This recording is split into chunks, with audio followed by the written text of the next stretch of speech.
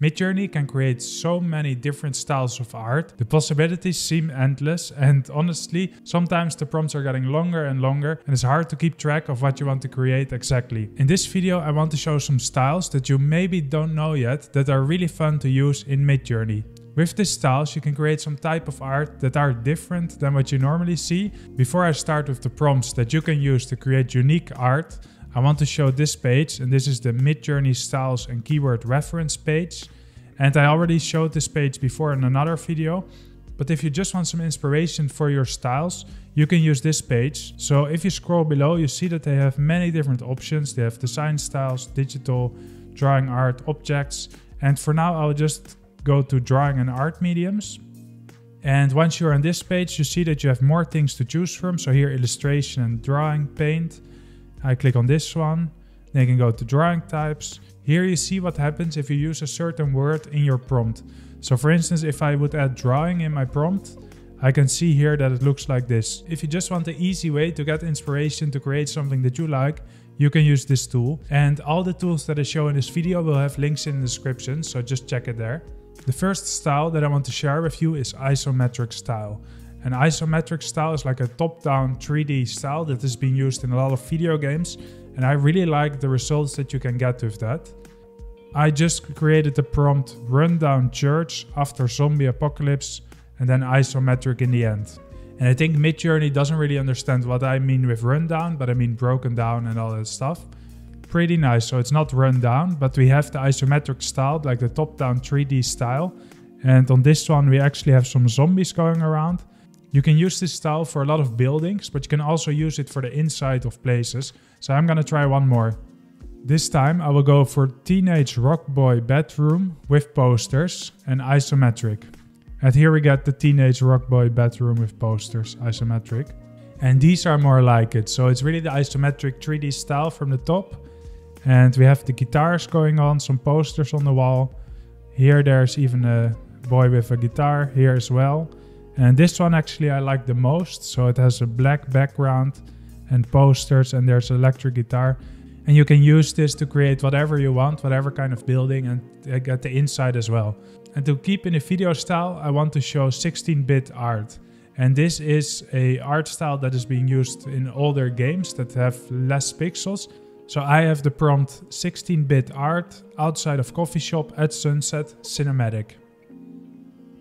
And this is very nice. This is what I was looking for. So on this one, actually there's a TV outside with the sunset, so that's a bit weird. But I think the one in the left bottom I like the most. It really is 16-bit. You have the coffee shop there on the corner with the sunset. You can just create some places or locations in this style, and you'll get something else than you would normally get. The next prompt I wanted to share is the double exposure prompt. What this means is that you're gonna combine two subjects with each other and they're gonna get double exposure, so you will see one subject in the other subject. I went for the first subject, old TV, then the second subject was forest, and you add double exposure at the end. And MidJourney created this, and you see this one on the bottom right is the most like a double exposure because it has the trees going on there, and the other ones, they more generated a forest on the TV, so that's not exactly what we wanted. So I'm gonna try one more and do a different subject than the TV. So my prompt was /imagine silhouette of women, beach and sea, double exposure. So if MidJourney does what I want, we're gonna have a woman and inside you will see the beach and the sea. And this is exactly what I wanted. So here we have the silhouette of the woman, and in there you have the double exposure with the sea and the beach inside. You can really let your imagination run free and mix everything together that you want double exposure from. So this is really a fun little prompt. The next prompt is something you probably didn't think about before. It's a cutaway diagram, and you can get the cutaway diagram of everything that you want. So I'm gonna go for watermelon cutaway diagram. So MidJourney went a bit too far because suddenly the watermelon inside has different fruits. There's a kiwi inside and some other type of fruits, and here a lot of seeds. But you see what is possible. So MidJourney will cut things in half, and on the right and the left they add some text with arrows, how a cutaway diagram normally would look like. You can do this with subjects, but you can also do this with places. And I type police station cutaway diagram. So here you see it really cut the building in half, and you can see inside. And the police station was kind of hard for it, I think, because it looks more like a hotel or more like a house with apartments. And this in the top right maybe could be something. So I'm gonna upscale that one and see how that one looks after I upscale it. The next prompt you can use is create the subject out of a certain material. So this is just subject made out of material. And you can do this with different things. And I'm gonna go with bicycle made out of pens.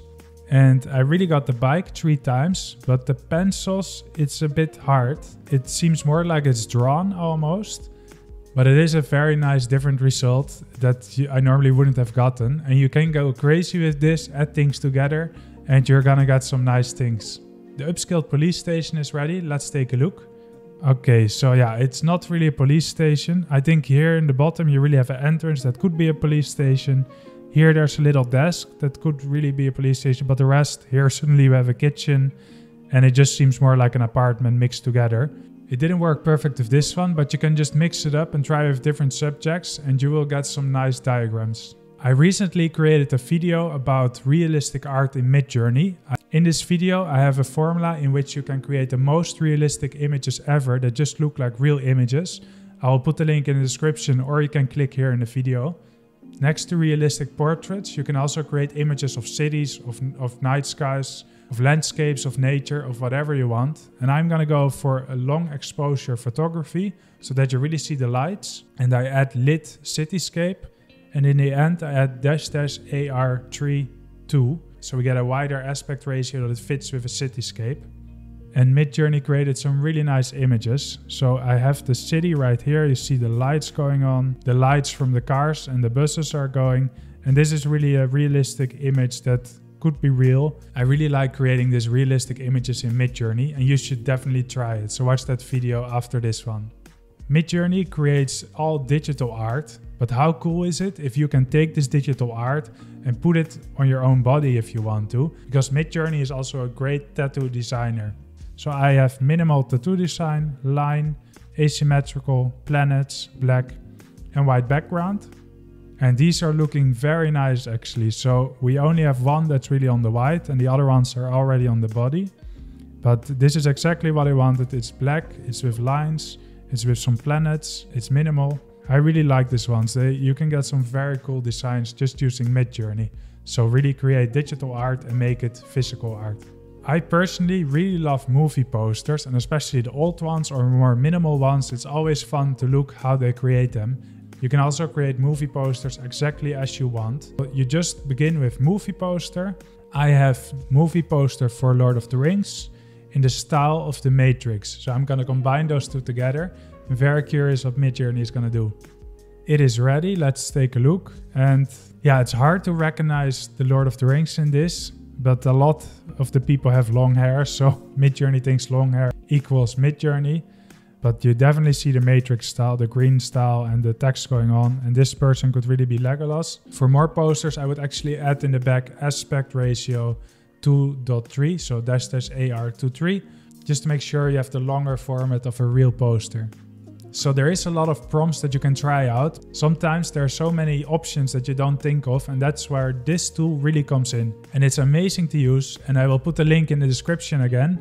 And what it does, you give a subject and it generates prompts for you that you can use, and you get all different images. You can see that probably here they just add a dog or cat and you get a lot of different styles. So it's a lot of fun. I mean, look at this, it just looks so cool. I'm gonna go for 916 and I just add red sports car. After you press generate styles, you see that you get 10 prompts that you can just copy and paste in MidJourney and you will get some nice results. So I'm just gonna copy and paste a couple in MidJourney, just see how it looks. And I still had the 916 aspect ratio while I did the red sports car, and that was not perfect, but yeah, it is generated now, so let's see how it looks. So this is the first one, and you see that this is a bit in drawn style, and really from a low angle with a wide camera. It's really from the side. And I can read through it. It's sublime, cyber ghetto, dry point, wide angle. They add a lot of aspects to the prompts that normally I wouldn't add. So let's see this one. This one is monumental, Christmas, concept design, street level view. And this one is nice also. It's more in a digital art kind of style and it's more realistic, but it is something that I wouldn't have gotten, so it's very nice to try out. And then the last one is more of a realistic style. And this really seems like a rendering, like an 8K rendering or something like this, with a nice reflection going on. So you really get different styles with just only giving the subject. It's a lot of fun. Now I'm gonna try one more because I really like this tool. I will try the Cyberpunk cat in Dark Alley. I'm gonna do 1-1. So the first Cyberpunk cat is ready. This became like a printed out frame on another place, so it's not my favorite, but let's see the other ones. And these actually look pretty good. We have a nice cat with the sunlight coming through and here the neon in the back. Then here we have one more. It's a bit similar as the last one, but this time you really have more, it seems like volumetric lighting, so some dark parts and some light parts. It's actually looking very nice. And then the final one is the psychedelic cybernetic punk ghost core close-up, a lot of stuff. And these ones came out really well, I feel. It's really a close-up, super sharp. You have some nice light effects going on. I really like this one. And it's just so fun that I only gave a subject and I get this totally different results. I hope you learned something in this video and that I showed a couple of prompts that you didn't know before. I have a lot of fun creating different kind of prompts and seeing what we can come up with. I have a link to all the tools in the description so you can go crazy with both the prompt generators. I also recently made a video of creating art in MidJourney only using emojis. You can watch that video here. And otherwise, please subscribe because I will make a lot more AI content.